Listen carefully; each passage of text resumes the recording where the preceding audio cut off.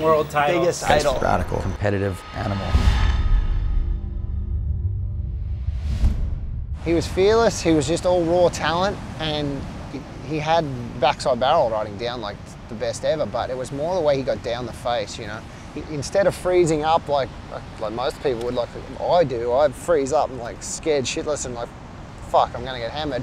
He seemed to be relaxed in that moment and weightless and air dropping and have this cat-like instinct where he'd make it, and somehow he got a pump and he'd get barreled. And I think he thrived on that shit, and on that one split second of, you know, heaven and hell and everything in between. And I think it was more the will and desire of watch me make this, and he knew the frame of mind he probably had to be in.